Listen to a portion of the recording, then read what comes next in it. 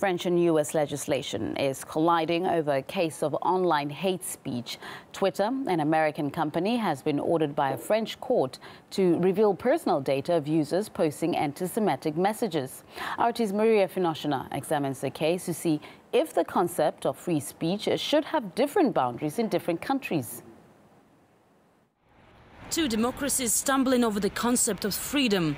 A French court has called on Twitter to help censor hate speech on the website in France because it violates its laws. But Twitter is an American company, and the American Constitution sets no limits to freedom of expression. Given that the French court has required that Twitter do that, the question is, how can the French court enforce this decision? When the Union of Jewish Students of France took the issue to a Paris court in October, they wanted to stop a wave of anti-Semitic messages posted under the hashtag un bon juif, a good Jew. It was the third most popular tagged subject at the time. The number of insulting jokes reached thousands. But these people, all of whom have at least once been attacked for being a Jew, also wanted to punish those responsible. We don't want to prosecute or chase these people, but just to draw the attention of the authorities to such cases and let them decide whether or not it's a case of racism. Twitter agreed to remove offensive content, but the authors were anonymous and unpunished. So French Jews brought the popular microblogging site to trial. The court decision in January asked the company to divulge the names of people behind the tweets. The fight against racism has nothing to do with the violation of freedom of expression. It is an American concept, and it cannot be applied in France in the way it is understood in the US. We just wanted this part of our life to obey this country's legislation, which prohibits public racism. But not everyone agrees. If freedom is limited, they say, it's no longer freedom. Jeremy, of Jewish origins himself, is one of them.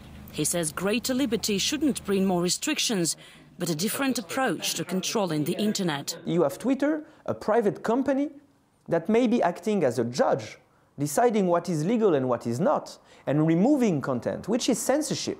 So I agree that this content should be combated, but I don't agree that the private companies such as Twitter should implement privatized censorship of free speech online. This is a major risk today. This story has sparked broader discussion over violations of freedom and privacy in France. There are at least 190 pan-European laws allowing authorities access to internet users' personal information kept in web storages and surveillance. It's not like we'll be like China tomorrow, but we are concerned that France, the US, Britain and some other democratic powers are helping to produce internet surveillance technologies for China, Syria, Libya, Egypt and Tunisia. Well, if they allow the governments of these countries to use it against their people, is there any guarantee that France will not use it against its own people one day?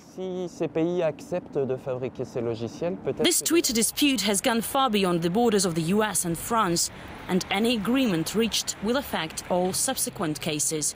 Skeptics warn that France may be happy to let personal freedom slide. Liberté, égalité, fraternité. Liberty, equality, fraternity. France's most famous motto and three pillars the country has been resting on since the French Revolution. Today they face new challenges, with racism being one of them, and it has many fearing whether both intolerance itself and the fight against it may see those hard-fought principles swept aside.